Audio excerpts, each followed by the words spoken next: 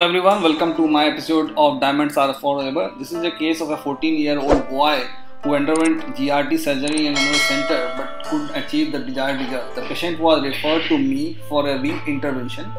We can see here that multiple bubbles of PFCL which are scattered all around on the posterior pool. They were removed by using passive section.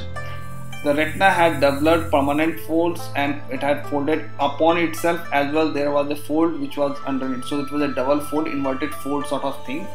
We used the diamond dusted scraper here to unroll it. In my hands, the diamond dusted scraper works the best. Unlike the other forceps, which when I use to untie or unroll the edges, it causes inadvertent retinal tears or bleed.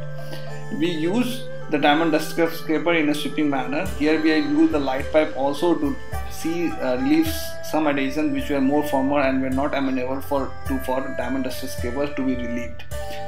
We use the diamond duster scraper in a manner in which we avoid the supraparietal areas like the macula. We can see that there are still a lot of PFCL bubbles which are still present.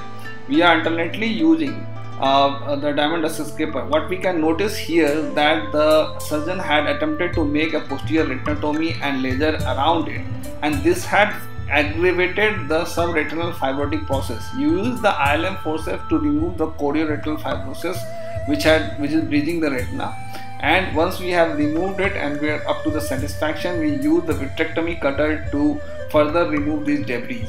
We see that there are multiple PFCL bubbles which are still present underneath the retina, and we use the passive section of the fluid cannula to remove it as much as possible.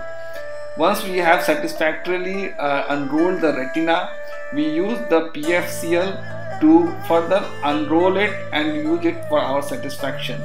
We use the brilliant blue dye from Orolab to stain underneath the PFCL to do a arcade to arcade ILM peeling. What we can notice that is there is a tuft of PFCL bubble which is still present. We continue with doing the ILM peeling underneath the PFCL, which is a preferred technique in my hand. And once we have done a satisfactory ILM peeling, we can still notice that there is a fold of retina which is still present at the macula.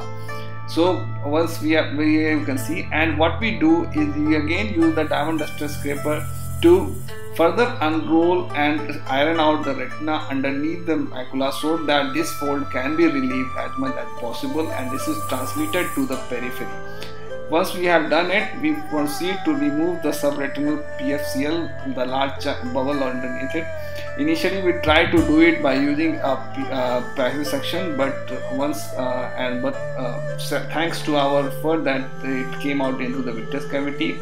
The next step is to just complete the 360-degree retinectomy, and once we have done it, we proceed with trimming of the remnant retina, and the rest of the steps are usual in a case of a 360-degree retinectomy with a 3 to 5 rows of laser and using the posterior retinotomy along with the encasing in the retina. We do a direct PFCL exchange under the Sandlin illumination, and these are 1 month post-op results.